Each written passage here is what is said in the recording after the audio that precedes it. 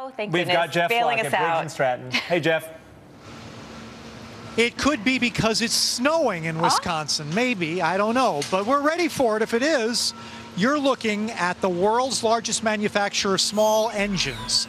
Briggs and Stratton is the company. That's a standby generator, right, Todd Teske? Yes, it is. Live and exclusive with us on the Fox Business Network today.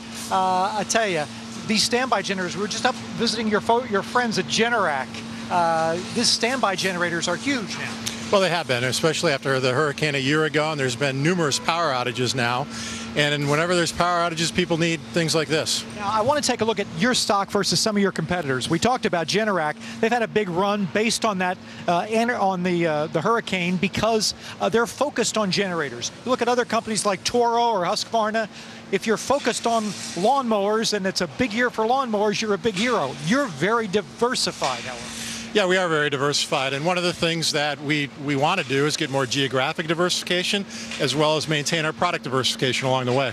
So you don't get caught where you're waiting for a hurricane to come, or you're waiting, for example, a snowstorm to come, as I look at a couple of your latest, newest models of snow throwers. Well, yeah, I mean, you can have a lot of volatility. If you're sole focused, you get a lot of volatility depending on what the market does. By having multiple product categories, the chances that you're going to get slammed, if you will, all at once with every category is unlikely. Yeah, I was going to say, we look at that like the Husqvarna, for example. They make great chainsaws. They make a few other things, but you make so many different things. No volatility in your stock. Well, Husqvarna is a great customer of ours, and so we sell them lots and lots of engines. And so when you look at it, one of the things that have been driving, I think, both of our companies is the fact that the U.S. lawn and garden market has been down, but we did see recovery this last year, and we think with housing it'll continue. 44 new lawn and garden products coming out this spring at the folks at Briggs and Stratton. Might be a stock you want to take a look at.